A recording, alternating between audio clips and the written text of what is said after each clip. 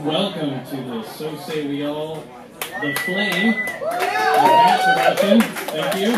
Thanks so much for bringing the elements to be out here with us this evening. My name is Joe, and I'm the producer for tonight's show. I've been associated with So Say We All for about 6 years, and I performed at the last month's VAMP performance. Thanks. Tonight we are proud to present Anastasia Zadeik, Kirsten Hernandez, Ona Russell, Dallas McLaughlin, Roberta Cantow, J.M. Browne, Nubia Chavez, and Leslie Ferguson.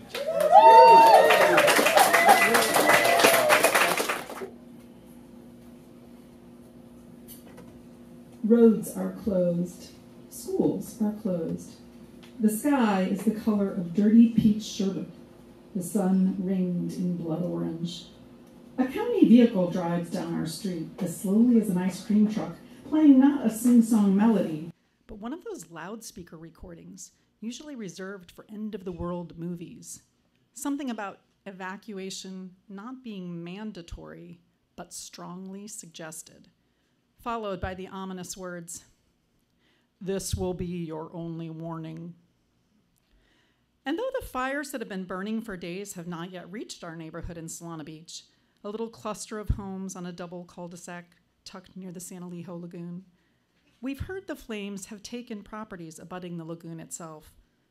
The air, normally host to a marine layer of fog, is so dry it sucks the moisture out of our mouths and noses and skin.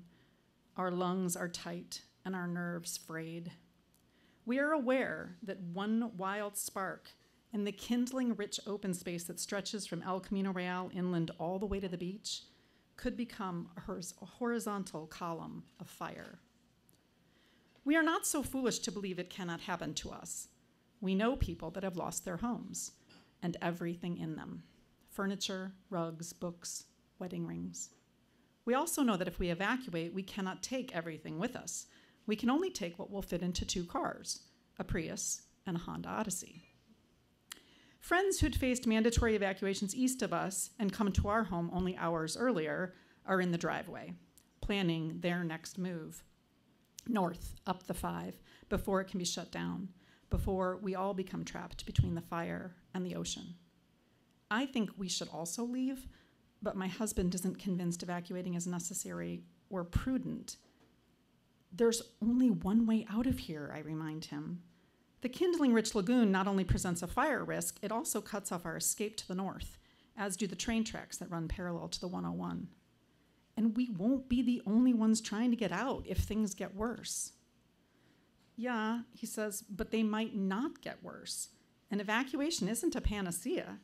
We could get trapped on the highway or up north in a hotel. There are fires up there too.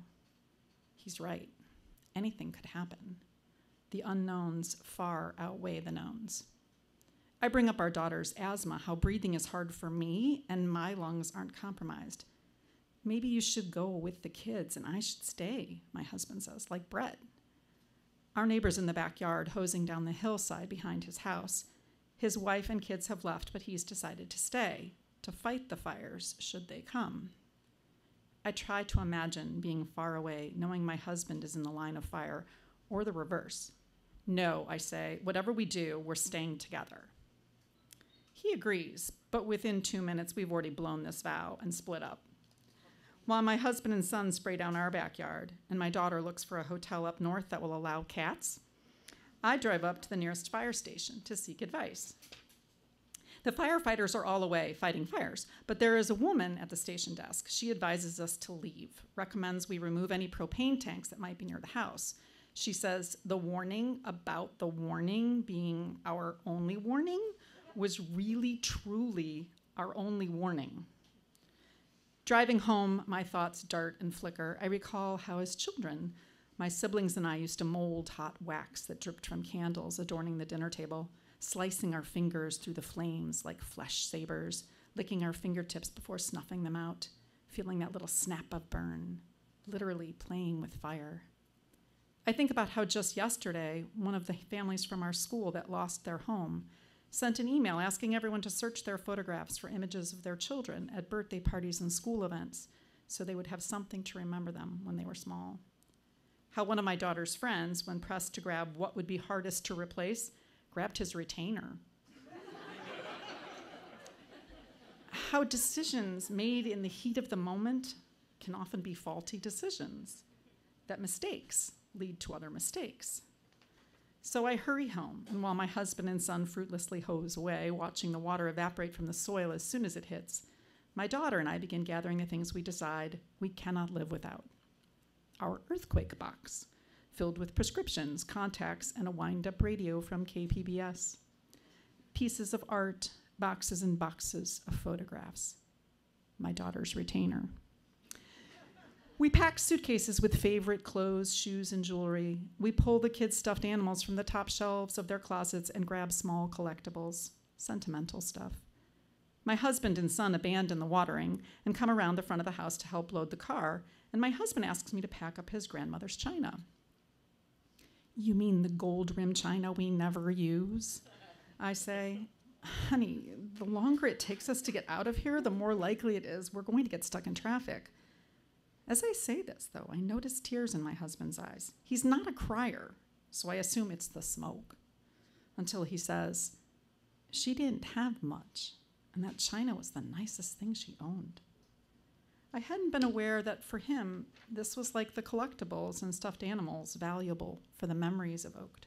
So I hastily put together broken down boxes from the garage and packed the china we never use. My husband places these boxes into the back of the van, and our kids climb into the front passenger seats. Our son in the van, our daughter in the Prius. The sky has darkened. Ash is falling. Time slows and speeds up simultaneously. My daughter uses her inhaler, coughs, uses the inhaler again. We need to go now. The cats are meowing ceaselessly in their carrier in the back of the Prius, and I think about animals' sixth sense about natural disasters. And then I remember the propane tank in the backyard, and I envision it exploding, the house burning, coming back to nothing. And I wonder if humans have a sixth sense, or if I'm just overreacting, falling prey to the strangeness of this situation, the surreality of a red sun and gray flakes falling from the sky that just might represent the remnants of someone else's can't live withouts. I tell my husband about the propane tank warning, and he goes to retrieve it, then loads it into the back seat of the Prius as I lock the door to the house. My eyes go to the sky and the neighbor standing on the hillside, a long green hose in his hand, an arc of water falling to the earth. I shudder, and my husband says, the chances we'll lose the house are very small. I nod, but I know Mother Nature is random. When I was a child, a tornado swept through our Midwestern neighborhood, striking every other house on the opposite side of the street. A hopscotch pattern of destruction. A roof here, windows there, an entire wall blown away. Fires can work the same way. I take one more look at the house, and then clutching the keys in my hand, I get into the Prius, put my foot on the brake, and press start. Within minutes, we are stopped in bumper-to-bumper traffic on Lomas Santa Fe, heading toward the visible traffic lot that is the 5. TV images of people driving through flames flash through my head, accompanied by a newscaster-style voiceover about the impossibility of outrunning a fire. I look over at my daughter and think about my son in the van, and I regret our indecisiveness and wasted time. All I want is to get them someplace safe, and right then my husband phones about sticking together and dropping the propane tank at Dixie Line, and I wish we'd left the tank behind, and distracted as I pull into the Dixie Line lot, I drop the keys I'm clutching, and they fall to the floor under my feet. No matter, I think, as long as they're in the car, it will keep running. It isn't until we're back on Lomas Santa Fe, trying to change lanes to head north along with everyone and their brother, that I remember the keys are loose, and for reasons which escaped me then and escape me now, I reach under the seat to find them. And when I can't, I look down for just a second. And with a crunching sound, the forward motion of the car ceases. I look up to see that I have driven into the car in front of me, crumpling the back of it inward. And within a nanosecond, I realize it is my own car. The van I drive every day. The van in which the boxes of china are loaded right against the now crushed hatchback. I've just driven one of our cars into the back of another one of our cars in the middle of evacuating from our house because it might burn to the ground. And the tension I've been holding inside explodes. I'm out of the Prius crying, "Oh my God," repeatedly, interspersed with, "I'm sorry." My husband meets me where our cars are well beyond bumper to bumper. "Honey," he says loudly, "stop." His hands on my shoulder, he adds in a softer tone, "Don't cry, it's just a car. Well, 2 cars." When I don't laugh, he goes on, "We're all on edge. These things happen. Remember that time I drove the car into the garage post?" I nod. "That was just a normal Saturday," he says. He hugs me. "I love you," he says to the top of my head as someone honks behind us. In the end, we spend 2 days up north, all 4 of us together in one room, 6 if you count the cats, glued to the news, trying to follow the fires burning here, there, everywhere. We talk containment percentages, defensible spaces, and structures threatened. We watch videos of heroic firefighters silhouetted against infernos, families picking through rubble, flames licking at the edges of roadways. While we are away, they do close the 8 and the 5 for a while, when brush burns on each side of it up near Pendleton. The fires do not breach the highway near our home, however. When we return, it is still there. There is a film of ashy dust on everything. We unload the possessions we thought we couldn't live without. Ironically, a few years later, our home is burgled, and many of these very things are taken, never to be seen again. The jewelry, the art, the collectibles. And once we recover from the initial sting of loss, we move on. The dishes, unstolen, sit under the kitchen counter, unused. The van is long gone, and we no longer live in the house near the lagoon. What remains is the story of the fire, the silvery orange haze, the futility of watering down a hillside, the smell of smoke, me driving one of our cars into the back of another one of our cars, a hug in the middle of Loma Santa Fe, and being reminded of something that in our hearts we knew all along. The only things truly irreplaceable were not packed in the back of the crumpled van or the bashed-node Prius. They were sitting in the front seats.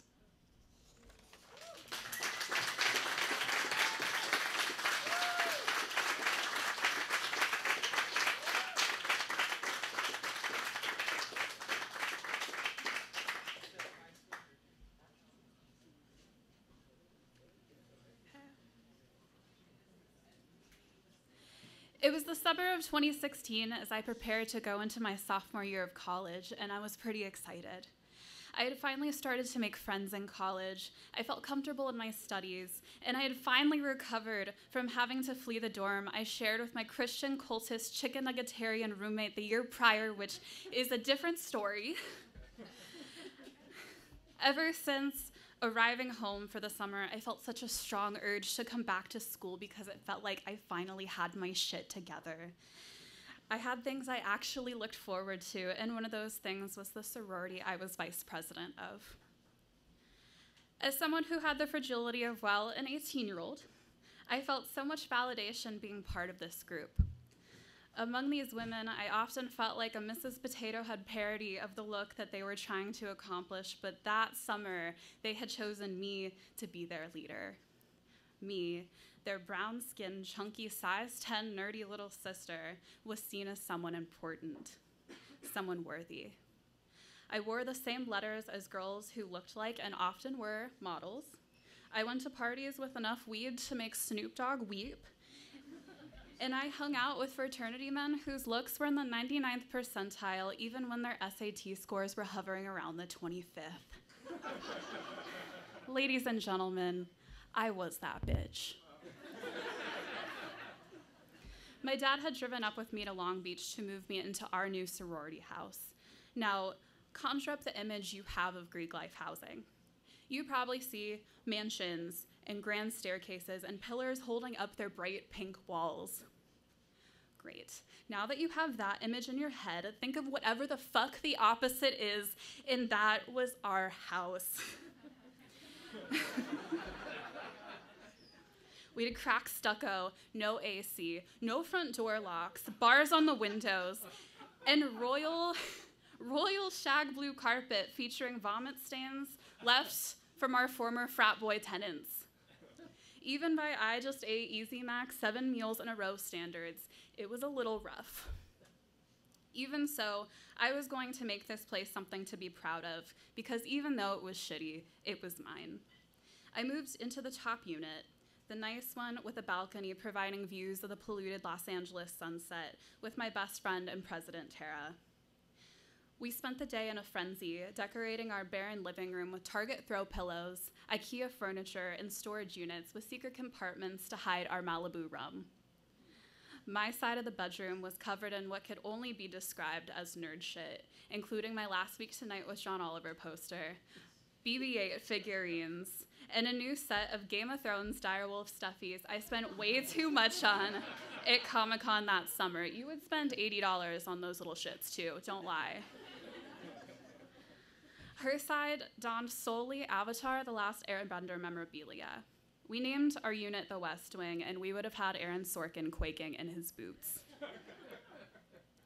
I really had to convince myself not to hate my new dwellings, because in 1 week's time, I had to sell the dream to 500 girls going through Rush. Now, for the literal uninitiated, Rush is a 3-day dog pony show where women who want to join a sorority dress to the nines in order to impress the current members of each organization. Each day has a theme. The first is Introduction Day. The second day is where they lie to you about how much they love doing philanthropic work. And the third night is Fancy Night, where they use macaroons and mini cheesecakes to manipulate you into telling your life story. It was $75 to Rush, but the cost for our chapter to host it was the equivalent of a few years' worth of tuition. I later learned we spent about $14,000, including taking out loans to take part.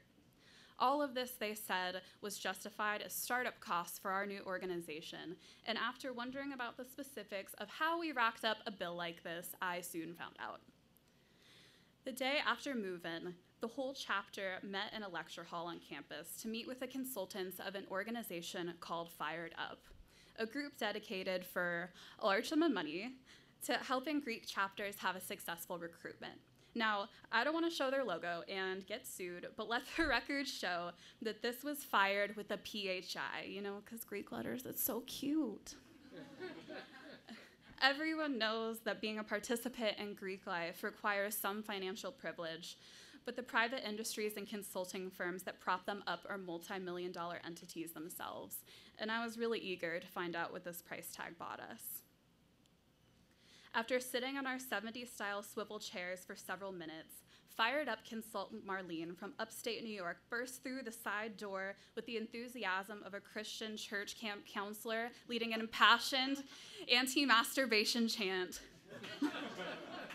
Before so much as an introduction, she began leading us in the Obama-era call-in response, "Fired up, ready to go," to which our members enthusiastically obliged as if half of them weren't going to vote for Donald Trump in months' time. Just minutes later, the mood shifted quickly as Marlene, in conjunction with our alumni advisor Jessica, an Orange County soccer mom likely to be wearing wedges on a trip to Target, began berating us for not preparing to have a successful recruitment. We were accused of not caring about our looks, not making enough personal sacrifices to rebuild Zeta in Southern California, and told us that if we didn't step up, we'd become Jeeves, a slur for non-Greek life students. That's a thing. The cherry and whipped cream on top of the shit sundae was when she compared our chapter to the World Trade Center on September 11th. She didn't think that was at all hyperbolic. And the afternoon only got worse when it was time to model our recruitment outfits on a makeshift runway down the lecture hall. I zipped up my specifically blush pink dress, strapped on my nude exactly 5-inch wedges, and worked my ass down that runway like I owned the place. After a few cheers from the crowd, Jessica stopped me and patted my stomach, and asked me, "What are we gonna do about this, huh?" Giving me a gentle shove back down the aisle without waiting for a response. Not wanting to give her the satisfaction of seeing me cry, I stood up a little bit taller, shimmying my way into the back corner, hoping to God no one demanded anything more of me for the half hour before afternoon break. For lunch that day, I and anyone else above a size 4 was given half a sandwich and sent away. Fatties, Jessica told us, don't get a whole one. The comments about my weight and everything else were just how humans operate under stress, I told myself, and it would be wrong of me to judge them for that. They loved me, but they just wanted what was best for all of us, and after all of this, things would be going back to normal like I wanted them to. Tara and I spent the week leading up to Rush running errands, getting things out of storage, and picking up more consultants from LAX, and a Chipotle catering order, which they conveniently forgot to mention they hadn't paid for. Side note, if anyone wants to know how much extra guac is for an $800 order, it's one of the things I know now. It was part of our executive duties, Tara reminded me, and we should be proud to do it. And it was reassuring to hear that from her. On the morning of our first event, I threw on my blush dress and did more errands. The chairs in our cemented backyard were set. The rented event tent was propped up to protect our guests from the SoCal August heat, and the guests-only lemonade was mixed. All of the members were downstairs propped in the door, prepared to ambush the Rushies with song and dance about how great it was to be a Zeta. As they moved through our lower level and into the backyard, we launched our heavily rehearsed rotation of conversations, one by one meeting girls who were wearing the same outfits and the same goddamn things to say. So what are you majoring in? Comms. Okay, what do you like to do for fun? Watch The Office and go to Disneyland. Okay, well, you mentioned you like traveling. What's the coolest place you've gone so far? Las Vegas. After 5 conversations in what was only the first round of 10, I was already exhausted. None of these people were people I wanted to spend time with, let alone all my time with. We were told to avoid the 3 Bs, boys, booze, and Bama. How could I get to know someone without talking of anything substantive, their ambitions, their relationships, and the issues they stood for? Even as my fake smile stood stiff, my inner dialogue of denial began to crumble. I somehow still managed to write the pit feeling in my stomach off as hunger pangs from eating half sandwiches the last week.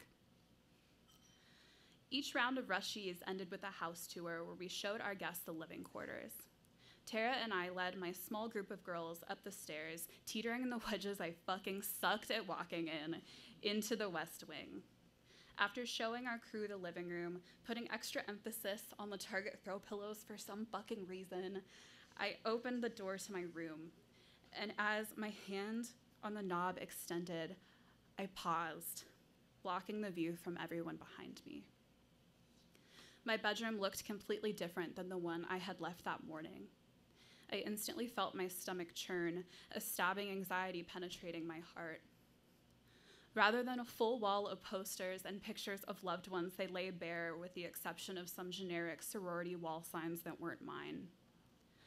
Our bedspreads were changed to be uniform, and even the clothes in our doorless closet were replaced with trendier ones in smaller sizes.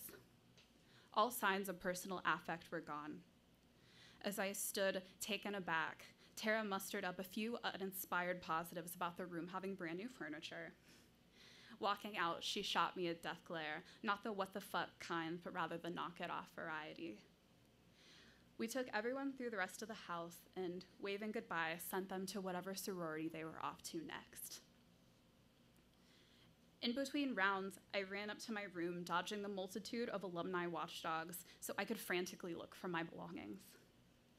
I found some in the hallway storage closet, and some in the cupboard, but most I found crushed in the corner of my bedroom, shoved between the wall and the dresser out of view from anyone taking a cursory look. My old bedspread sat on top of nearly everything else hidden in sight. My crushed posters, sat bent and ripped at the bottom of the pile. Some of my glass figurines snapped in two, and the direwolf collector's box dented. Jessica appeared in the door, fuming as I sat on the floor with tears beginning to involuntarily run down my face. What the fuck is your problem? Get downstairs. Why did you do this? I asked. I didn't look her in the face. Are you serious? You're an adult. Stop crying over toys. Jesus Christ, she said, stomping off downstairs, muttering to herself. I turned the corner to exit, and I saw Tara sitting on the couch, avoiding my gaze. I thought I was their leader because they saw me for who I was, all of what I was, and liked me for it. But I stood there, though, looking at the physical evidence of that being a lie. I wasn't seen as a good leader. I was seen as malleable, a little girl who would bend over backwards to be accepted. As the day went on, having the same conversations dozens of times, I realized the girls that I was interviewing thought that I wanted them to be a certain way too. I joined this group to gain acceptance for who I was, but instead it was on the basis of who they could make me. It was then I lost that passion and that pride I had just a week prior. The only motivation I had to stay was the lease. I was too poor to break, and the shitty bars on the windows meant to keep others out also stood as a reminder that I was being kept in. Maybe the $14,000 we spent was a waste, because instead of getting fired up, I flamed out.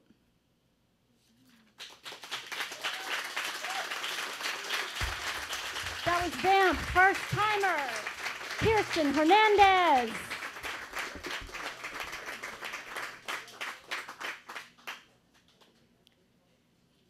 And of course, Ona, rest assured, I will acknowledge you profusely. Wow, I thought, what an honor. My dissertation advisor had just told me I might recognize a few of my ideas in a conference paper she was delivering at the Western American Literature Association's annual conference. My ideas. They were original, she said, fit perfectly into her argument about the mythology of the masculine West. She smiled in her charming maternal way. I've been swamped. Time got away from me. But don't worry, I didn't copy you verbatim. I left her office in a cloud. I could envision the audience members mesmerized, hanging on her every word, as they always did. Would she ask me to stand? Point out the specific ideas that influenced her own? Note the cleverness of the title she'd appropriated? Whichever, I was humbled and flattered profusely. That it was Professor X, as I shall call her here, who shared this news with me made it all the more heady. X was a woman on the rise, a brilliant, bold, irreverent instructor on an unobstructed path to tenure. From X, I learned that literary value, like beauty, was relative, was in the eye of the beholder. X taught me that everything, the entire world, is a text, subject to interpretation. She expanded my lexicon, demonstrated how words like problematize and subjectivity could help strip away the veneer of high art. She illustrated how female writers, that damned mob of scribbling women, as Nathaniel Hawthorne called them, had been silenced, how the literary canon was perpetuated by an all-powerful patriarchy. Men, goddamn men, they were the culprits, she said, individualistic, rigid, linear, setting the standards, relying on phallic-centered formulas, determining value by the muscularity of the prose. We sisters, she claimed, were forging an alternate narrative. Herstory was the newly coined term, a resurrection of suppressed voices, writing predicated on connection, community, and mutual respect. And I was all in, embracing the premise that in addition to their overlooked talent, humans with vaginas with 2 X chromosomes were more evolved, kind and just. Women put society over self, were bred to look out for each other. In physique, Professor X was large, big-boned, as they say, a comforting presence, a former Mormon who'd left the fold and challenged the status quo. She'd moved from Utah to San Diego and was instantly adored. She had charisma, that intangible quality that can be used but not cultivated. I was enamored with her intelligence, in love with the attention she showered upon me. A few of us, her favorites, lunched with her, were invited to her home. To us, she was a model, a heroine, an Amazon, a warrior with a heart, antithetical to the Jeff Bezoses of the world. The conference was in Vancouver, and I'd brought my teenage daughter, Brooke, along for the trip. I was a returning student, a soon-to-be holder of a PhD in 19th century American literature. It had taken me years, many more than most of my younger colleagues, to reach this goal, and I wanted Brooke to see a little of what I'd worked so hard to achieve. The day of the talk, we arose early and got a good seat, 2 rows back from the dais. I glanced around at the packed room, giddy with anticipation. I tried to catch X's eye, but she was reviewing the paper, the textual melding of professor and student. The crowd quieted, and she began, speaking the title that, but for the elimination of a word, was the one I'd struggled to create. The sign of the cross, church, state, and sex. Mine had a triple before cross. I waited for a glance, a nod, but none came. She was engaged, lost in the event. Or was she? Because for a moment it seemed as she did in fact see me, but pretended she hadn't, her usually bright eyes briefly going dead. My heart skipped a beat as she continued to read, co-opting my approach, analyzing a Western novel through the overlapping triad of church, state, and sex. I recognized my ideas all right, but this wasn't just influence. No, it was more like a takeover, a body snatch. I felt queasy, scribbled a note to Brooke. Holy shit, that's mine. That's really mine. Yes, I scribbled those words, a modern-day member of Hawthorne's damned mob. Brooke picked up on my alarm and scribbled back, "What?" I tried to calm myself. Wait for the end, I thought. Wait. The profusion would come then. But a creeping cold told me otherwise. Thank you, everyone, X said, clapping, smiling, chair shifting, taking a bow and departing the room.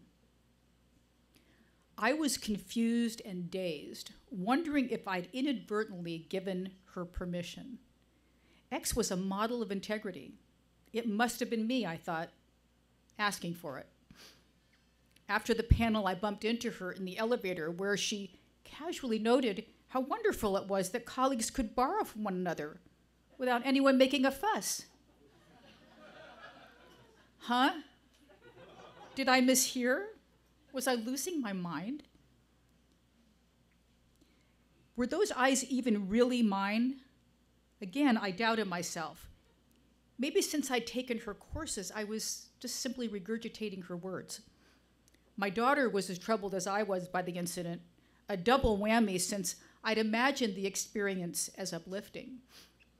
I spent the remainder of the trip trying to explain to Brooke what I couldn't yet articulate. Eventually, I would come to understand those feelings as betrayal, violation, and abandonment. Feelings which were as much about the model of feminism X had championed as the immediate act of plagiarism. For X, and as I would come to learn many others of her ilk, theory was one thing, practice quite another. a hard lesson that ultimately left me cynical and disillusioned. For weeks afterward, I said nothing, and neither did she. Victim and victimizer. X had taught me about those roles, the male and female version, that is. Victims blaming themselves, victimizers looking outward. And so it went with us. We went about our business, me still questioning my sanity, she holding court, her divinity shining brighter every day. Time passed. I decided to put my head down, earn the degree, and get the hell out. But people like X are never satisfied. They must continue to be fed. I realized the day I happened to notice an announcement in my mailbox that her paper, that paper, our paper, had been published in a prestigious academic journal. And that's when I came back to life, when my blood boiled over. First, I confided in a friend who recommended I talk to my other female committee member, which I did. And I was hopeful until she leaned in and said, "Professor X has had a hard time lately, Ona." Then I knew the fix was in. "Look at all she's done for you," she continued. "You owe her. She thinks of you as a daughter." Gut punch, cognitive dissonance, a blatant display of the kind of manipulation both teachers had associated with patriarchy. Again, I thought maybe I was crazy. But as one by one the ranks closed, as the matriarchs whom I trusted bore their fangs, I began to understand that sisterhood has its limits, that a vagina is secondary to power. Still, I didn't stop. I wrote Professor X, confronted her in a letter.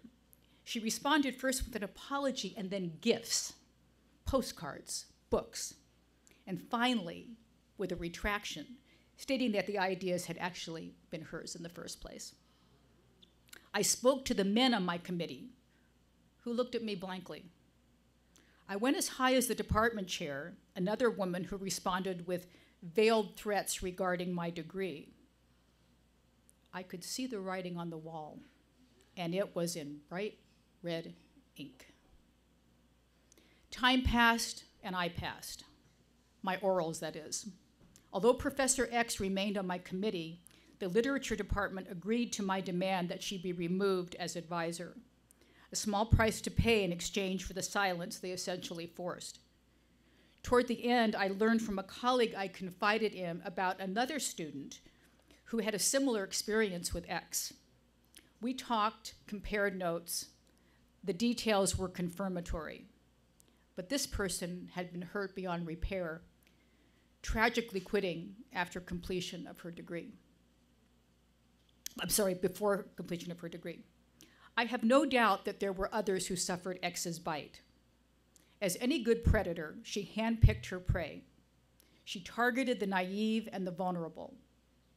I was both because I was inherently trusting, a bright and shiny object she nearly, irreparably tarnished. And her superpowers never waned.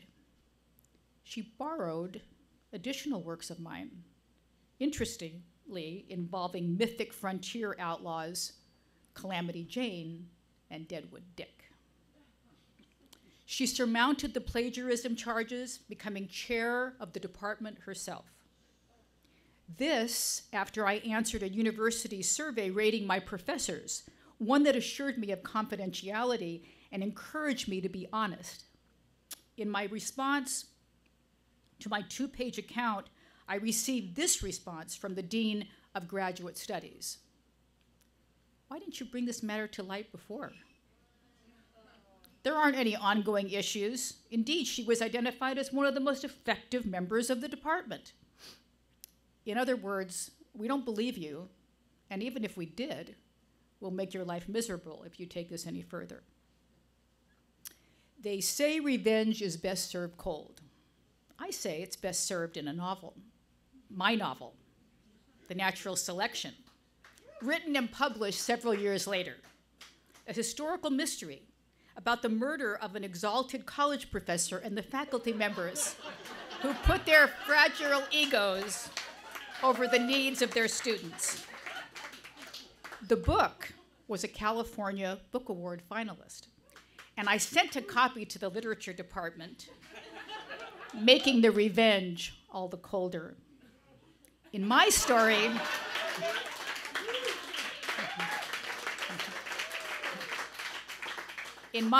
the she is a he, a brilliant sociopathic XY. But since X also taught me about the fluidity of gender, maybe, just maybe, she'd be proud.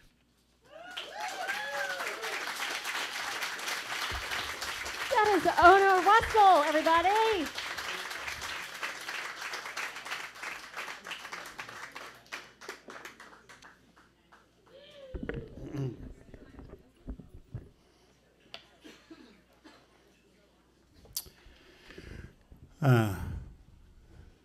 To Lestats West Lou and Matt Hoyt.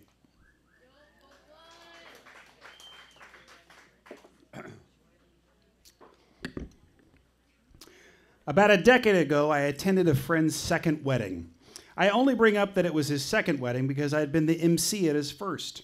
I had one of the better lines at the reception when I welcomed everyone into the very nice hotel's very large ballroom by saying, "Welcome to the 2002 Independent Spirit Awards." One person laughed very loudly. The second wedding was very different. It was held at a boutique hotel. The ceremony was by a pool, and it had a theme, Mad Men. There was no MC this time around, but there was a 90s cover band made up of my two best friends. One played guitar, the other cajon, and they actually were pretty successful around San Diego for a few years. They called themselves Fever Crotch. The bride and the groom had gone on a date to see them play and then asked them to play the reception under a different name, of course. The wedding was short, and the reception was a damn delight. There were dessert trays everywhere, none of this wedding cake bullshit. Appetizer stations, and of course an open bar, which, by the way, if you don't have an open bar at your wedding, fuck you. You're a bad person. Please understand that outside of your immediate family, no one wants to go to your wedding and see you get married. No one. The only reason they're there is to get free drinks and free food. Please don't be an asshole and make people pay for drinks. And don't have a dry wedding. A dry wedding, holy shit. Unless a relative of yours died of alcoholism. And even then, it's a toss-up because, they're not going to fall off the wagon. Anyway, this wedding had an open bar, and I took full advantage of that. Fever Crotch asked me to come up and sing Bust a Move, which I'm very good at, like uncomfortably good at. When I was done, I walked over to grab a tower of desserts when I was approached by the photographer, who was also an old friend and I hadn't seen in a while. We chatted for a few minutes, and she asked if I would check out her photography page on Facebook. I said I would, and later that night when I got home, I did in fact check out her Facebook page. I'm a mad man of my word. After a few minutes, I kept noticing this one girl who was in a lot of the photographs. And naturally, being a single 30-year-old man at the time, I began the process of Facebook stalking this girl. And here's the thing. This girl was beautiful, like a model beautiful. And that's probably because she was a model. I've always been one to punch outside my weight class, which at this point could be described as Taco Bell. But at this moment, even I was like, hold on, champ. She's out of your league in the sense that she's on the field playing the game and you're in the nosebleeds, and you're not a person, you're a seat, and you smell like beer farts. So like all men of legend, I messaged her blindly. And then, like a moron, I asked if we knew each other. She replied saying that she didn't think so, because of course we didn't, and she wasn't an idiot. However, she said she noticed we had some mutual friends and then accepted my friend request. Things were happening. I immediately messaged the photographer from the wedding and asked about this model friend of hers who would one day probably unfriend me. However, I was determined to try. I hadn't dated anyone in 3 years, and I was happy with that, very happy. My life was great. I had just come from eating free tiny eclairs and rapping an 80s hip-hop song at a wedding while dressed like a dying Don Draper. Things were solid. But I couldn't get this woman out of my head. This time something was different. The photographer told me she was a great person and we'd be great together and I should go for it. And who doesn't trust a wedding photographer? The model's name was Samantha, Sam, and we started messaging back and forth, then texting, and I finally got up the courage to ask her out. The plan was to go see the movie Inception as it had just come out. At the time, we both worked in theater, which meant we were never available till late at night. So the only time that worked for us was a 10:40 p.m. showing. We got tickets, and the lady at the door told us, "You know this movie's 3 hours long." No. We didn't know the movie was 3 hours long. But she seemed fine with it, and I just wanted to be where she was. When we sat in the theater, I went into full-blown performer mode. I was slinging jokes, impressions, whipping out my best anecdotes, doing anything I could to appear interesting. At first, everything was going very well, but then I got nervous. She crossed her leg away from me. That's a sign she's not interested, right? But then again, by doing that, she pushed her body closer to me, so really she wants to be closer, right? Right? I began to convince myself that I was screwing it all up. When you're not the best looking guy in the world, you really have to rely on charm. And at this point in my life, I was over 260 pounds, so charm was thick.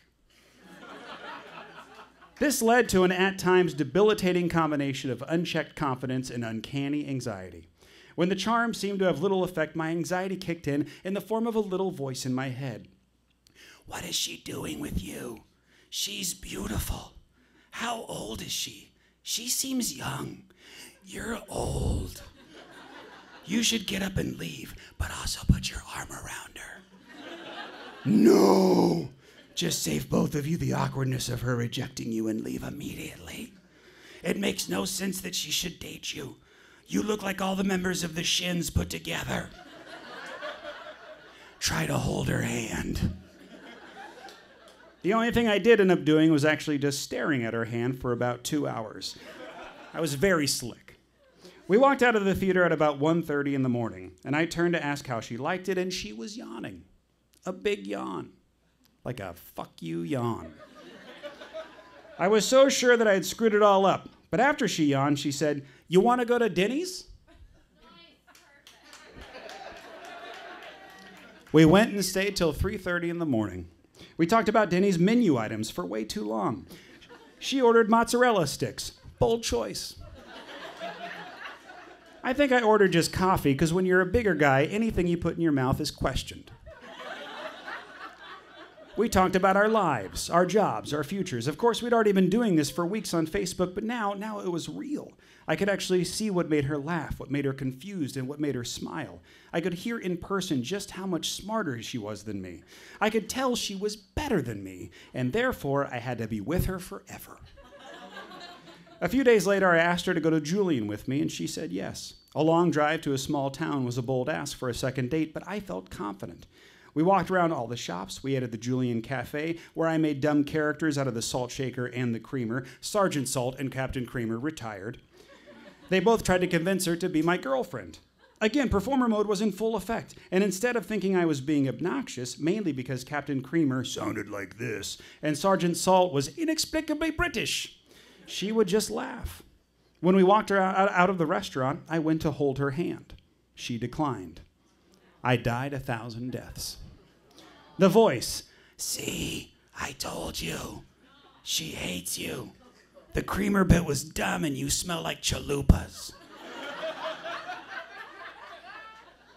She said she didn't really hold hands, something I'd later find out was bullshit, but in the moment also definitely sounded like bullshit.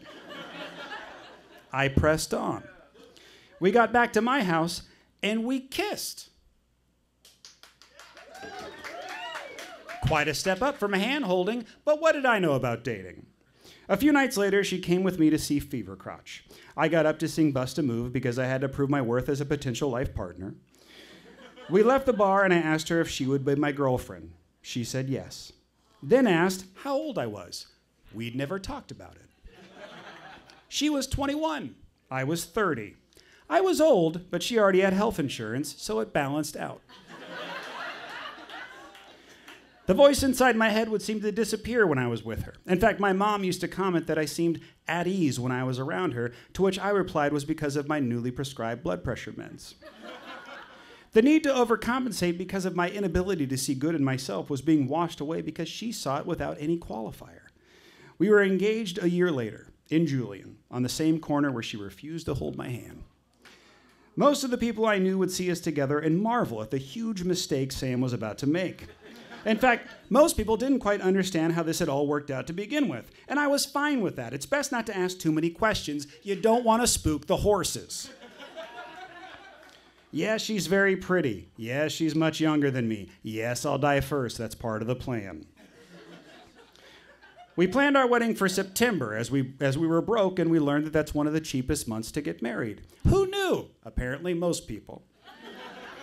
I was in the middle of nowhere. The wedding, was in the middle of nowhere in the woods. A small venue that warned people not to use any kind of Google Maps or GPS system, as it would just lead you right into a lake. Neither one of us were particularly religious, so I asked one of my best friends to be our officiant. He was so happy, he immediately went out and got ordained by the First Universalist Church.com.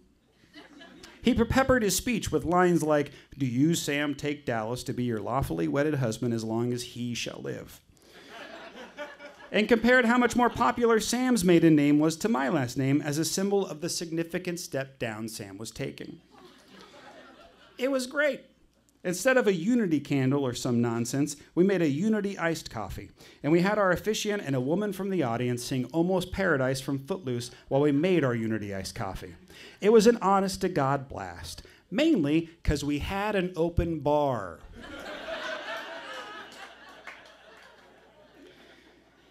As the night started to come to a close, Sam definitely looked worn out. I started packing leftover beer into the trunk to take to our hotel. Since we were in the woods, we couldn't do goodbye sparklers, and they very much discouraged rice or anything that birds might eat and then explode. So we had our friends and family wish us well with a dance tunnel. We're very fun. We got into the car, and I immediately got nervous. I was sure I just convinced this woman to make a gigantic mistake. This woman I had met on Facebook, of all places. This woman I had used all my drunken Irish charms to woo. That mean, anxiety-driven voice started blabbering in my head so loud I couldn't shake it. I looked forward to see the dark road lit by stars ahead and cleared my mind as best I could. I started the car and turned to see my newly wedded wife yawning. A big yawn. Before I could inexplicably apologize for what I didn't know, she cut me off and asked, "You want to get burritos?" I did. And we did. And that is the foremost authority on comedy, Dallas McLaughlin.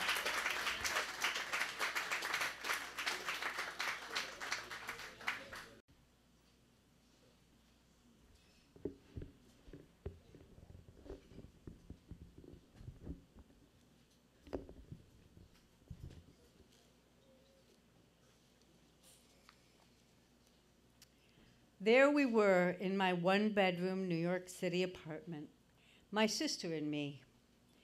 We were looking down at a small suitcase, a black leather box with a metallic frame.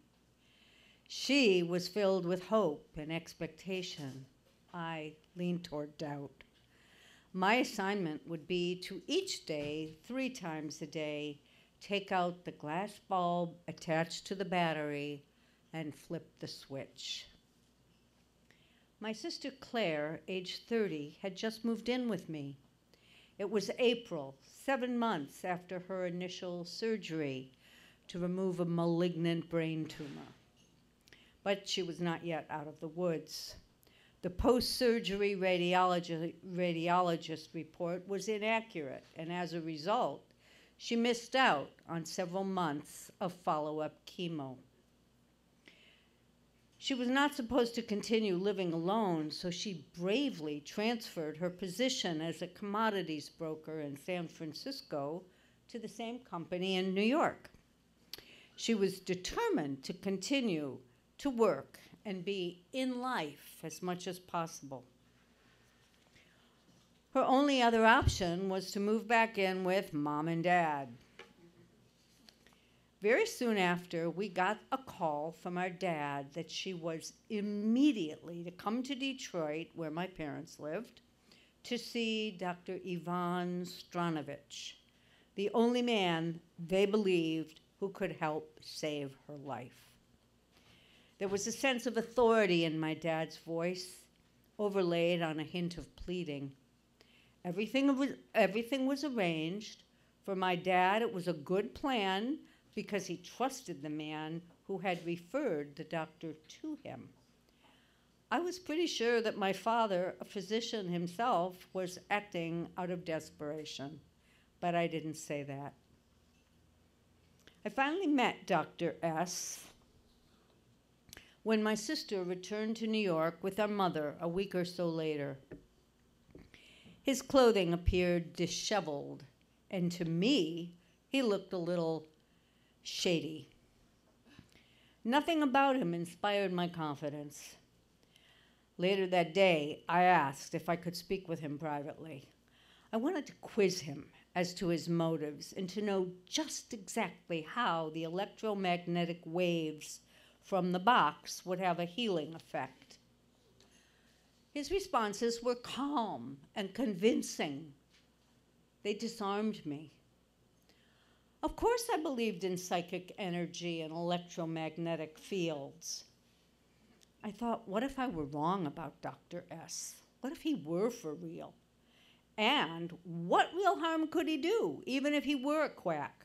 All medical protocols for Claire at Sloan Kettering Memorial Hospital would continue. And Dr. S had only asked to be reimbursed for expenses. That made him seem more honorable, not a quack trying to get rich quick on nothing. Back at the hotel, my mother and sister both were delirious. My mother for the giddy time she was having with the very brilliant doctor, and my sister for her declaration to me that she had fallen in love with him. This was only 1 week after they had met. I was also appalled by Claire's reports of playing footsie with the good doctor under the dinner table in Detroit. And by the description my mother provided of him as a genius of a man with countless inventions involved in everything from medicine to auto turbo engines. Alarms went off in my head. I feared this could all be a setup. I started wondering when the other shoe would drop. But what could I fault him for at this point, really? In the short time since meeting Dr. Ivan Stranovich, Claire's revival of energy was well near miraculous. Walking, once arduous for her, now came easily. Her spirits, once dimmed by fear and anxiety, were now full of hope because Dr. S had come into our lives with his magic black box, the box with the electromagnetic bulb, the magic wand that he claimed would reverse her cancer. I was the one who was going to be administering the correct treatments 3 times a day. It was in my room, the living room, that the electromagnetic ritual took place. I opened the box, took out the fist-sized bulb, and flipped the switch. The bulb emitted a buzzing blue-black light as I rubbed it over the area of Claire's beautiful, hairless, perfectly egg-shaped head where the tumor was. Periodically during the treatments, the device produced a little snapping and crunching sound, like summer patio lamps when they catch and zap an unsuspecting bug.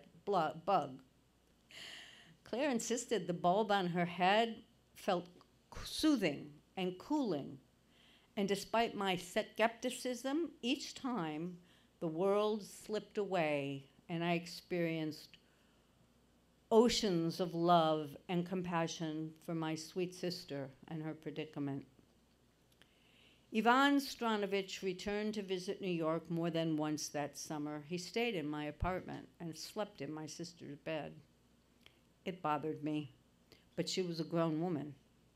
At one point when they were apart, she had felt so head over heels, she took my hardcover dictionary, snipped out the word caress with its definition, and pasted it into a letter to him. Then, in late summer, when Claire and I returned from Paris for what might be a last hurrah visit, Yvonne declared that he wanted his black box returned so he could perform some repairs on it. Alarm bells went off for me again. Maybe this was the drop of the other shoe I feared would come. So what the hell has he got up his sleeve now? I protested in a snooty tone of voice. That is when Claire announced that she had invested $5,000, her entire life savings, in his auto turbo engine invention. She blurted out that she had trusted her life with him, so why shouldn't she trust him with her money? We returned the box in the mail as per his request, but predictably, it was not ever sent back as agreed. When our dad finally caught up with Yvonne by phone, he pleaded that the box be returned for her sake, not because he believed anymore that it was a great miracle worker, but because she did. Yvonne S. then replied, "What do you want from me? I cannot turn water into wine." He was not ever seen or heard from again. From that point onward, Claire started to decline. Eventually, she slipped into a coma. When she awoke, she had lost the last 12 years of her recent memory. She could not remember the doctor's name or anything that had happened with him. Her death came 4 months later of a stage 4 glioblastoma at the age of 31. 6 months later, and just over a year after he disappeared, the Detroit Free Press published an article about the fate of Dr. S. He was sentenced to a year in jail, a $5,000 fine, and possible deportation. He pleaded guilty to the charge of traveling interstate as a scheme to defraud, and he admitted to the court that he had no more than an 8th grade education. Over time, I've come to understand that if I had spoken up, Claire might never have had those moments of buoyancy and delight.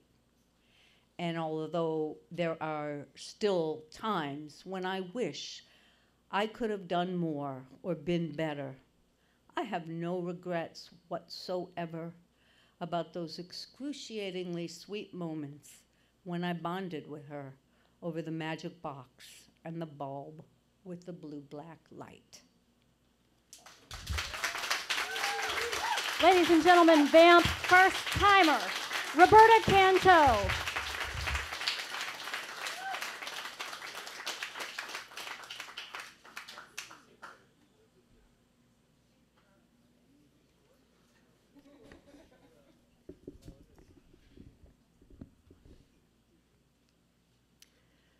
New Orleans is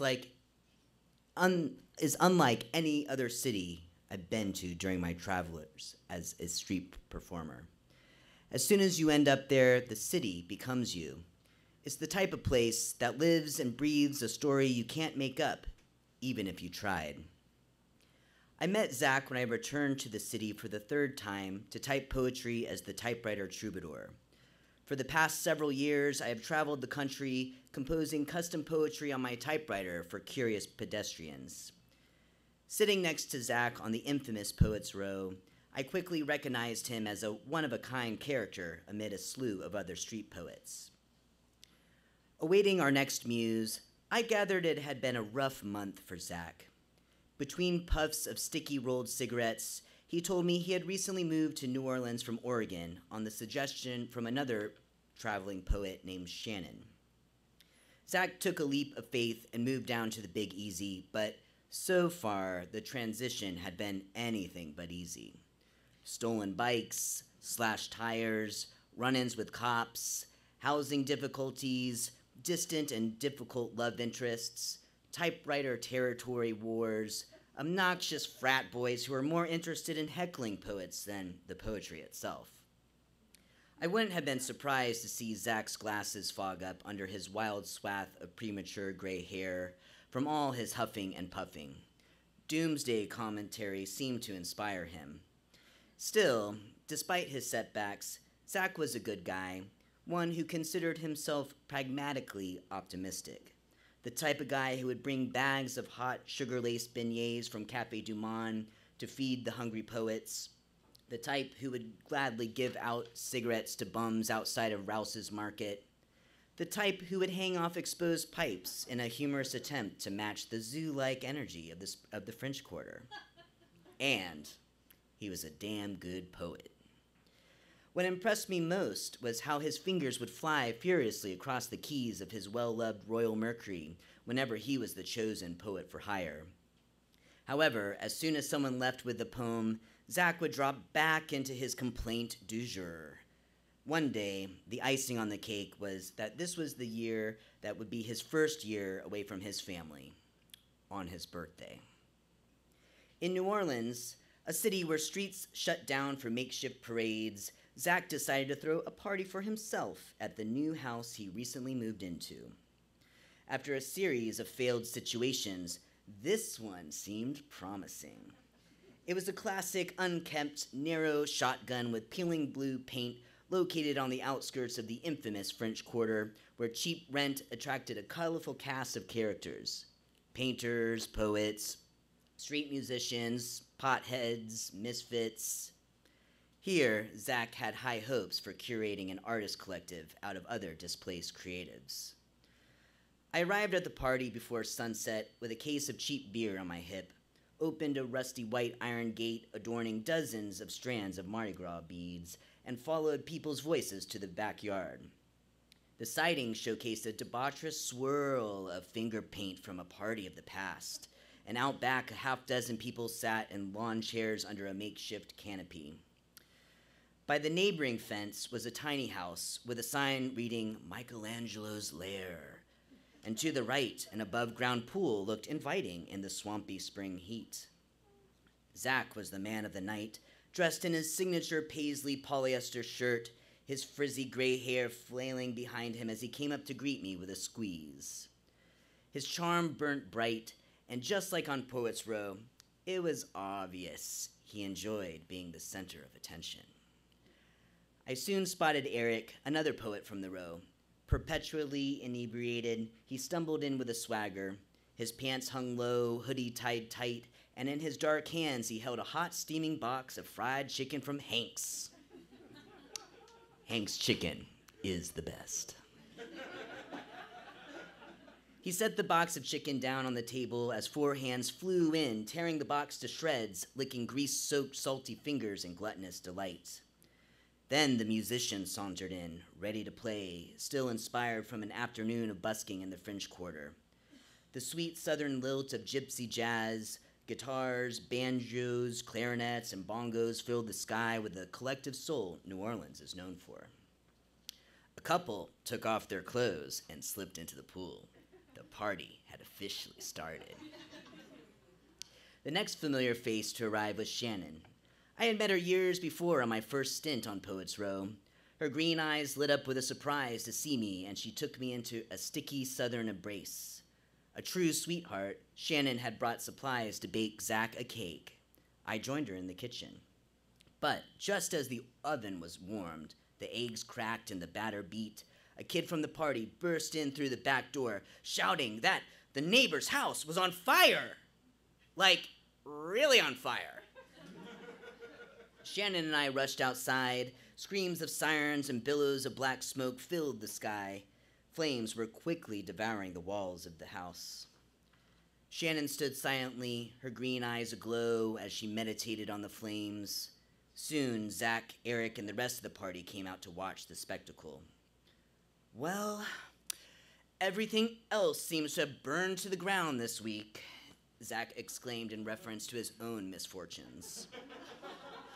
Perhaps he secretly wished it was his own house for the sake of the story.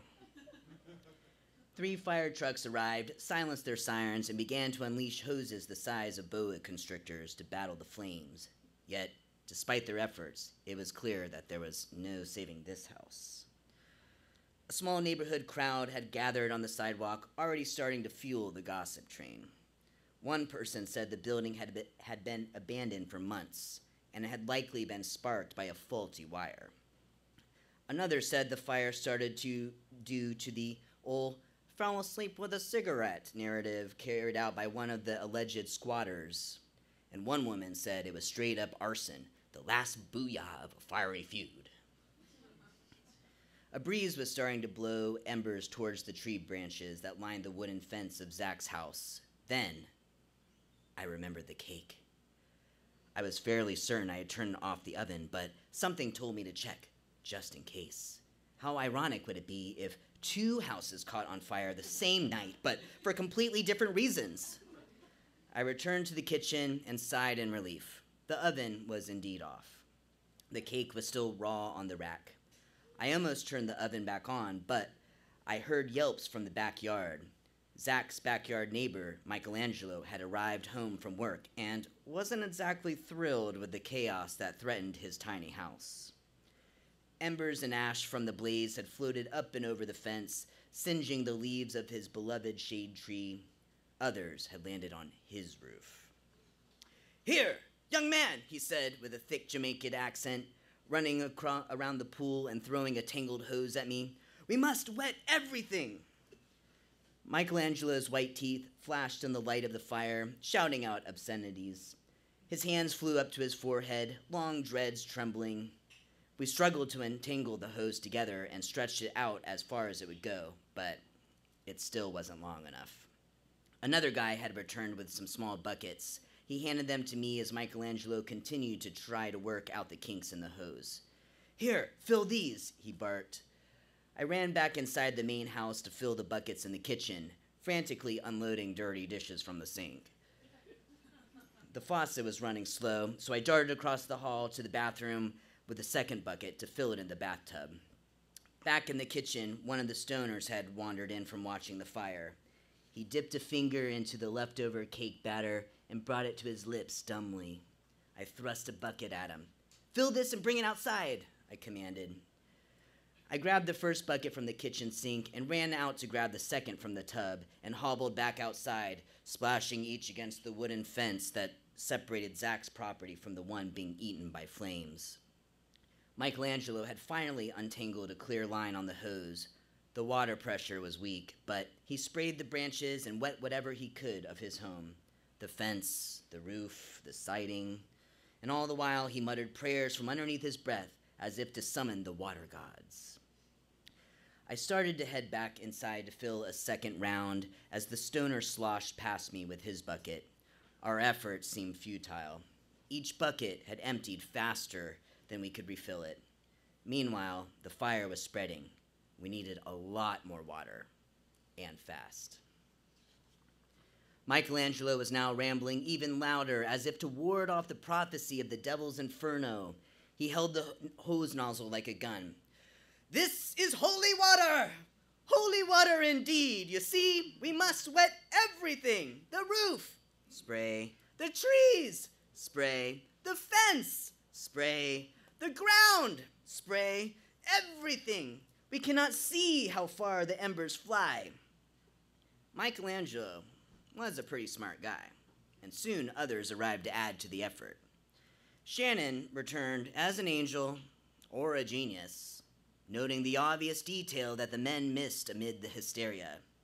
Instead of running back and forth into the house, she suggested we fill our buckets in the pool. Duh. Adrenaline pumping, I was glad to see people getting it together to work as a team. We ran back and forth, dunking each bucket in the pool again and again, creating a current of energy. Perhaps we could save Michelangelo's lair. Eventually, everything seemed like it was going to be okay. The last hiss of smoke kissed the blackened sky as the firefighters started to retract their hoses.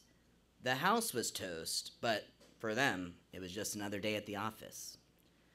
Back in Zach's yard, the party was in complete disarray. Michelangelo had taken his water blessings above and beyond, turning over every chair and canopy. He had succeeded in protecting his property. Everything was drenched. After the high of the fire died down, we got back to celebrating Zach's birthday. Shannon had finished baking the cake and presented it to him covered with candles as the musicians broke out into a sultry vamp of Happy Birthday. Zach blew out the candles, making a wish with a smile that burned brighter than the fire itself. Knowing him, he was probably pleased that such drama had gone down on his special day. Perhaps even in his honor. That is another VAMP first-timer, J.M. Browne.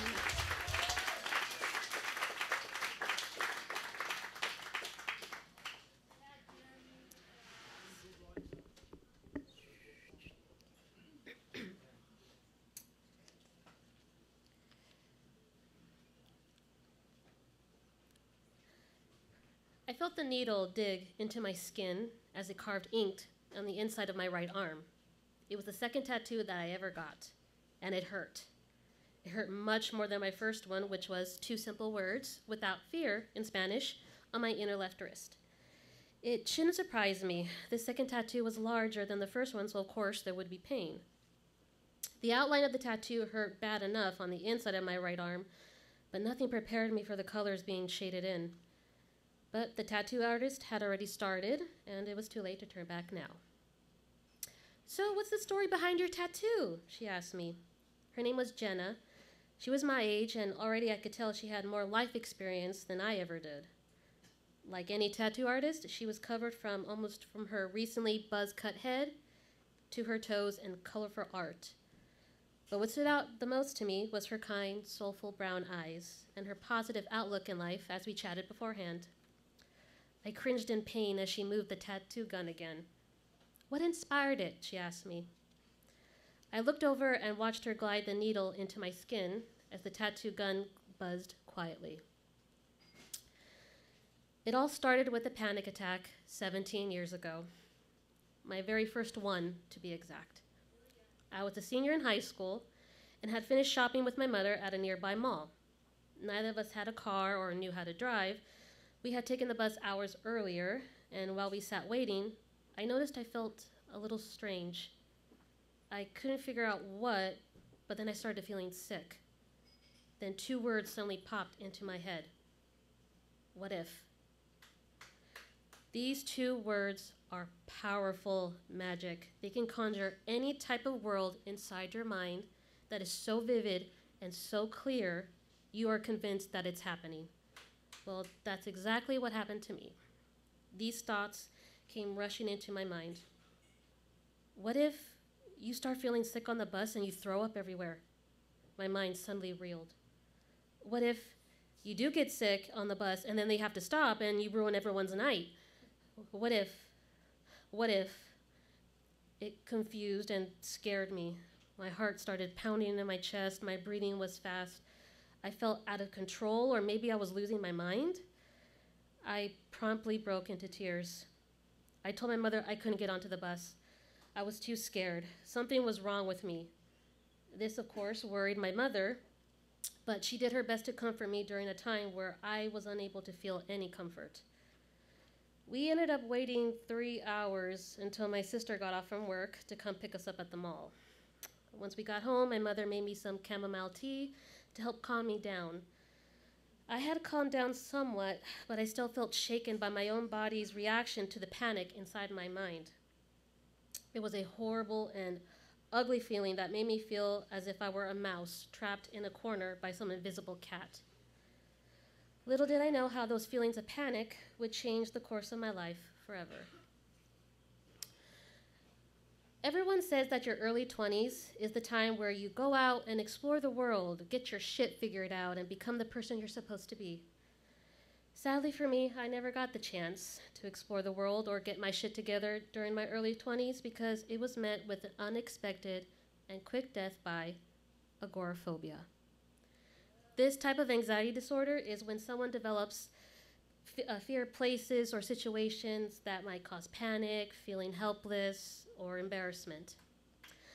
Once I felt that first feeling of panic, that flight or fight mode that our ancestors gave us, it stayed with me and it affected my life. The anxiety got worse and worse when my mother had gotten sick once again with breast cancer after the first discovery had been dealt with. My siblings and I thought our mother had beaten it after chemotherapy, losing her hair, and having gone through a mastectomy. However, the cancer came back. This time the bitch decided to make itself home in my mother's pancreas. This time we knew this was serious. My mother went through chemo again, and since she rarely spoke English, let alone understand much of it, I had gone with her to help translate and keep her company during her treatments. But the more I went with her, the more anxious I got on the car on the way to the clinic. That feeling, those thoughts overwhelmed me again, giving me doubt and fear, only this time my anxiety was about getting anxiety. What if that feeling comes back? What if I lose control of myself like last time? The anxiety became too much that I eventually was unable to leave my home. I became agoraphobic when I was 20 years old. My mother lost her battle with cancer 2 years later. I guess at the time, it made sense that I would be the one taking care of my elderly father since I was the one who was at home all the time, albeit not by choice. My father had suffered a heart attack, and while in recovery at the hospital, he had a small stroke that affected his ability to walk, but not his speech. We both became invalids at home, both of us unable to walk out and be around people while the rest of our family went to work, school, and the grocery store, all the normal, everyday things people do. My sister took care of the shopping, bills, and my dad's doctor's appointments, and I stayed home and took care of the house. It was during this time that a friend of mine gave me my first hit of a drug. Books. It's okay. I became addicted to books.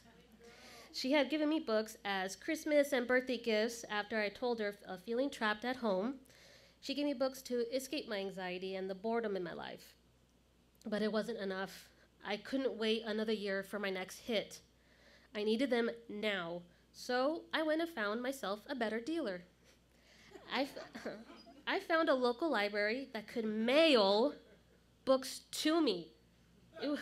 It was genius. The Books by Mail program catered to people who lived either too far away from a library or for medical disability reasons were unable to go to a library. That was me. And with each book, I would stay up late at night, devouring them as I whispered to myself, one more chapter. Just one more chapter. My love for books became a source of comfort. It didn't matter what book it was. A book would help ground me, distract me whenever I felt the panic rise. With every book I read, I left my anxiety behind me. I traveled. I time traveled. I solved crimes with Sherlock Holmes. I went on a horrific Transylvanian adventure with Professor Van Helsing. Yeah. I started a revolution with the girl on fire. Mm-hmm. I fought alongside with Harry Dresden, the only wizard in the phone book in Chicago. Mm-hmm. I learned magic in Hogwarts, and I learned to survive the vast wasteland of Mars with a botanist. I did all this without moving my feet. The books I read gave me comfort of knowing that no matter who you are, where you're from, what struggles you might have, you're not alone. It gave me a sense of strength and a sense of perseverance that I had not felt within myself since the time I experienced that first panic attack. When I was 26 years old, my father died. This time I had no choice but to join the real world after 6 years of being unable to leave my home. As I got a better handle of my anxiety and agoraphobia through therapy, I ventured out more and more. I made myself take walks around the neighborhood, pushing myself to go farther away from my home. I remember the first time I tried to leave. I set a goal for myself to walk down the street to a lamppost and walk back home. With my heart pounding, my breathing fast, I was able to do it. For some people, this is an easy task to do, but for me, it was the hardest thing I had to do at that time. I did this over and over for weeks until I was able to go farther and farther down the street. Later on, I made myself get into a car with my sister to go grocery store. I remember the first time getting onto the bus to start my day when I went to college. I was terrified, and there were some bumps along the way with my anxiety, but I made it. Some days I did make it, other times I didn't, but I didn't give up.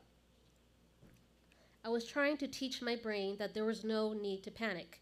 I didn't need to be in fight or flight mode.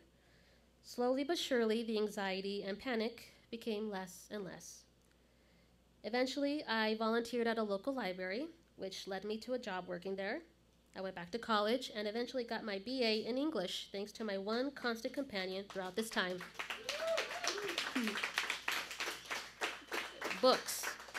My love for books is the reason and gave me the inspiration to be a writer. Wow, that is amazing for you to come through that, I heard the tattoo artist say as she finished my tattoo with the last bit of color. It is a book laid open with its pages flying up as magical mist floated above it, with the words Carpe Librum, meaning seize the book, in Latin were written right below it. You need to tell your story, she said. You never know, people could relate and not feel alone. And isn't that the point of books and why we tell stories? They are reminders of no matter who you are, what you went through, you're not alone. We're all stories in the end, a doctor with a magical blue box once said. Just make it a good one.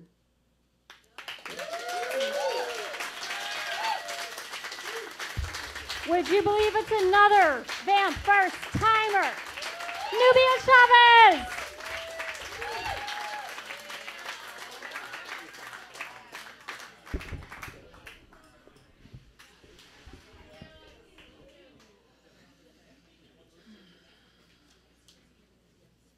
Day 1. I meet Tim at a bar. We connect like two wires in a bomb in an explosion of intimacy and lust, an alcohol-fueled act of hedonistic rebellion. In the morning, I'm embarrassed. My parents taught me I shouldn't do certain things, like have a one-night stand. When Tim and I agree to go on a real date, I'm eager because of, well, the sex, and also because if we have sex again, my one-night stand will no longer be a one-night stand. Day 6. Tim wants to be exclusive. Mission accomplished. We clink our vodka tonics and smile. More amazing sex follows. I am a paradox, born to a deadbeat dad I never knew and a paranoid schizophrenic mom. Then, in the 6th grade, I met Mrs. Ferguson, my teacher. She and her husband took me in and adopted me out of foster care. The only way I'm not paralyzed by the polarity of my nature and nurture is to let my instincts be the current I follow. I have lived most of my life trying to live up to an ideal, to prove I deserved to be rescued and can be a daughter that makes my parents proud. With his dark hair, blue eyes, and super fit physique, Tim is my idea of the perfect mate. We talk about the future, we work out together, we love the same music. His mouth tastes delicious, like danger, smoke, and liquor. He is my attempt to be less uptight, to give in and let myself be carried out to sea. Day 62. I accompanied Tim to Colorado to help his friend Paul move back to California. The idea is to fly there and drive home in Paul's truck. On the airplane, I turned down a tiny bottle of vodka. I've never had alcohol on a plane before, another thing I was taught I shouldn't do, something only alcoholics do. Tim isn't counting cocktails. He's throwing cash at the flight attendant like she's the lead stripper at a club. He is getting completely plastered. My fear kicks in. Will I need to take care of him? Will he be able to take care of me? I don't like how strange and insecure this feels. Am I safe? My biological mom drank and smoked and tried to kill me. She tried to stab herself to death while my brother and I watched. After she moved out of the house we shared with my grandparents, I found an empty bottle of Popov and an axe under the chair in her room. Watching Tim's one-man airplane party is both triggering and intriguing. Do I even know how to have a good time? Am I made of anxiety and shame, trying too hard to be good, but always tired of feeling like I have to hold it together for everyone else? A wave of anxiety crashes over me. I press my temple to the window and breathe, watching the black night through the glass, trying my best to believe everything is going to be okay. The next night in Colorado, we go to a dive bar. I love the low lights and neon signs, the walls and floors emit the aromatic yet dirty scent of old beer that is somehow both visceral reminder of the past and a hopeful promise for the future. Tim is flirty. He grabs me. I relax in the seduction, wanting to be the center of attention. The night swirls through me. We are young and free. Maybe it's the buzz. Maybe it's the music, so loud I can no longer feel my body, only the rhythm. When I'm with Tim, my spirit is wild and understood. He tames me and sets me free at the same time. Back at the apartment, Tim and Paul go out to the balcony to smoke. They don't care that it's 30 degrees outside. I pretend not to care, even though being this cold stirs something inside of me. The terrifying loneliness I had when my mom believed spies were after us, and she forced us to roam the streets and sleep in parks. I try to find the logic in my anxiety. My fear is a psychosomatic freezing that makes me hypervigilant, ready to protect myself. Once the cold gets inside my bones, it never leaves. I need some water.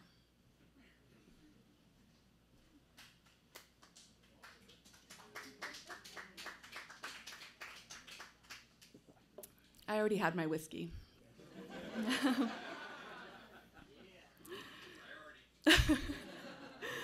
Back at the apartment, Tim and Paul go out to the balcony to smoke. They don't care that it's 30 degrees outside. I pretend not to care, even though being this cold stirs something inside of me. The terrifying loneliness I had when my mom believed spies were after us and she forced us to roam the streets and sleep in parks. Paul offers me a cigarette. I take it, feeling like I'm betraying myself. Like by smoking this cigarette, I'm trading my true self for an ironic, romanticized version. But maybe this is who I really am. Tim takes drag after drag and effortlessly exhales. I want him to put his arms around me, to care more about me than about blowing rings of smoke into the night. As I inhale, the heat and nicotine rumble in my throat. I cough. I smoked my first cigarette when I was 8.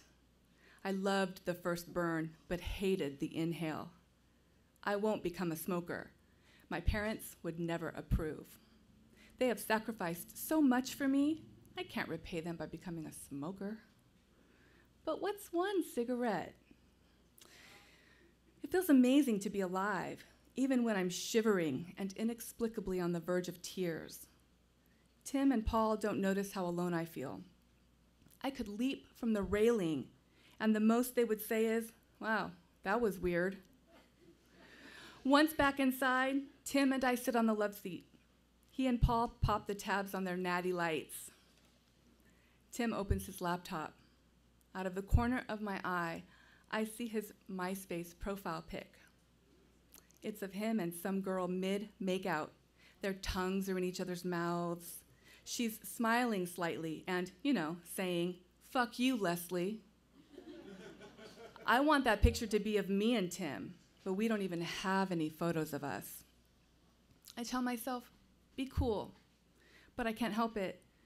That Tim isn't even trying to hide the photo makes me want to scream. "Who is that?" I pull away so I can look him in the eyes. Nobody, Tim says. When I tell him she doesn't look like nobody, he says, it's my ex. No big deal. Get over it. The argument builds. I ask him to explain, to see this from my perspective. He tells me I'm too controlling. I pour myself a vodka tonic to take my mind off of that girl's tongue in my boyfriend's mouth. I'm in my own private hell, where I imagine them naked together. Imagining Tim, imagining her naked, on top of her, in love with her, about to propose to her after telling her what a jealous freak I am. I bought a goddamn plane ticket to Colorado for this guy? My throat tightens. I feel sick to my stomach. I go to bed angry, yet hoping Tim will follow me and agree he should delete the photo, hoping we can get back to being us. I wait and wait. After what feels like hours, Tim comes into the room. Without a word, he vanishes into the bathroom. A rush of water into the bathtub. Are you taking a bath? I call out. No response. Man, he must be really drunk. Then panic sits in. I think about how I found my biological mom sitting in a tub of bloody water the morning after she tried to kill herself. He can't be in there about to end it all because we fought over a stupid photo. I'm sorry about the photo, I say. Please come out. I press my ear to the door and hear only the glass-like plunk of intermittent droplets falling into water. I knock. Are you okay? I jiggle the doorknob. Locked. Tim? Nothing. I shake the door by the knob. If you're mad, let's talk. Let me in. Nothing. I go back to bed, but can't sleep. Not with my boyfriend having passed out in the bathtub and possibly drowning while I just sit here. Not with him slitting his wrists or doing God knows what in there. I consider getting Paul to break the door down, but the apartment is cold and quiet, ticking in the witching hour. Eventually, I drift off to sleep. I wake to a ray of daytime streaming in through the blinds. The bathroom door is still closed. I shake sleep from my hair, wipe the grit from my eyes, and stumble to the door. Maybe Tim died in there and I let it happen. I knock hard and fast. Tim? He busts out like a werewolf freed from its chains. His brow is furrowed, mouth drawn down. Hey, are you okay? He ignores me, throws his belongings into his duffel. It's as if this is who he really is, a blackout drunk. We don't talk for the rest of the day, though I'm desperate to apologize and resolve the conflict so I can breathe again. Tim, Paul, and I load the trailer in preparation for the 17-hour drive. We leave, and I sit in the back seat, flanked by duffels, pillows, and boxes. After dark, we pull off the road to grab dinner. Back at the truck, Tim says I can have the front seat. I want to talk. I take hold of his hand, but he slips away from me and climbs into the back. I wish I would have taken a cab to the airport the night before, but for some reason, I always stay too long. I need to be better at recognizing when I'm not wanted, and I need to want better things, better people. When Tim passes out, I ask Paul about the previous night. Trust me, he says, it's not you, it's him. This makes me feel marginally better. Once Tim and I are in his car on the way to my place, we don't talk. I keep waiting for him to say something. 45 minutes into the 2-hour drive, Tim says he thinks we should break up. I say, actually, I've been thinking the same thing. It's a lie, but I know I don't want to be with someone who drinks himself into oblivion and locks me out of the bathroom only to fall asleep in his own bathwater. I don't want to be with someone who scares me like my mom did. A life with Tim would be spent cleaning up messes and second-guessing myself about clearing away empty bottles, hiding sharp objects, and begging for love and attention. I fight back tears for the rest of the drive. When we arrive, Tim comes in to use the restroom. I pull a picture of him from my bulletin board. The only picture I have of him, one in which he is not making out with another girl. He says, "Thanks, I wanted that back." I say, "See how easy it is to take down a picture?" My voice shakes, but I'm proud of myself. Tim leaves. I lock the door behind him. Maybe I can have safety or passion, but not both. I crumble onto my bed to cry him out of me. I think about why it hurts so much to lose someone I've known for only a short time. Tim is fire, and I am air.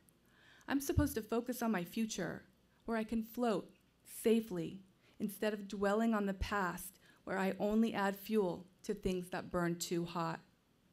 My throat is still raw from that damn cigarette, but I can feel my sense of self-worth emerging as if from the ashes of my relationship. Throats heal, and so do hearts. Day 96. Tim calls, saying he made a mistake. He wants to get back together. "Let's just have coffee and talk," he says. "I don't want to get back together with you," I say. My voice is strong and sure. Perhaps for the first time in my life, I don't try to defend myself or beg for an explanation. The new me knows Tim can't give me what I need. Tim was my drug, but I sobered up and broke that habit. I now know who I am, and I've come too far to go back. Leslie Ferguson.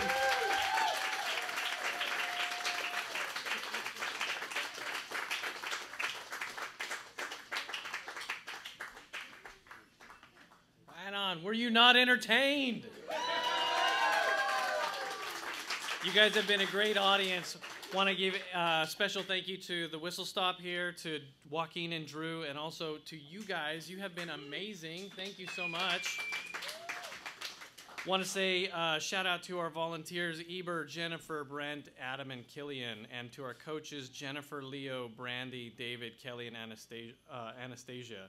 Once more for tonight's performers, Anastasia, Kirsten, Anna, Dallas, Roberta, JM, Nubia, and Leslie.